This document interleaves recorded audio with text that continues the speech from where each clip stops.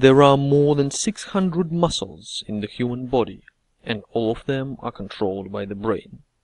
The brain coordinates our movements with such an amazing accuracy and flexibility that no human-built robot can come even close. And yet, it is very hard for us to learn new movement skills. It will take around 10 months for this baby to learn how to crawl, and another 3 months to learn how to walk. It will take 2 more years to learn to ride a scooter, and then another 2 years for a bicycle. And it can take decades of training to master a martial art, or to learn to dance tango. This is the 27th time we're trying to make this shot, and I'm all the time wondering, how is our brain learning new movements? Why is it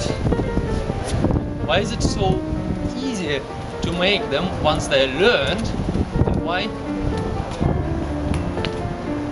and why does it take so long to learn them? We're interested in algorithms that our brain is using when learning new motor skills. One of the ideas we are currently investigating in our lab we call structure learning. Imagine that you are learning several motor tasks that are all similar to each other. Can the motor system of your brain recognize the underlying common structure of all these tasks and use it to reduce the dimensionality of the control problem?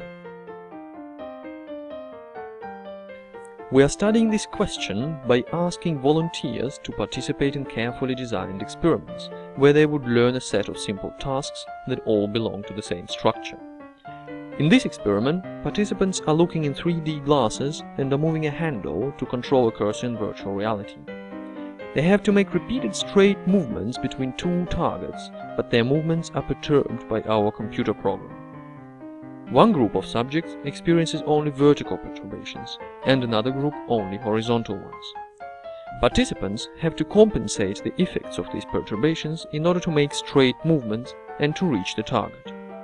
Crucially, the amount of perturbation changes every several trials, and so subjects have to adapt all the time. To compensate the perturbation, participants have to change the initial direction of their hand movements. Here you see how this direction changes during the training, for the vertical group in red color and for the horizontal group in blue.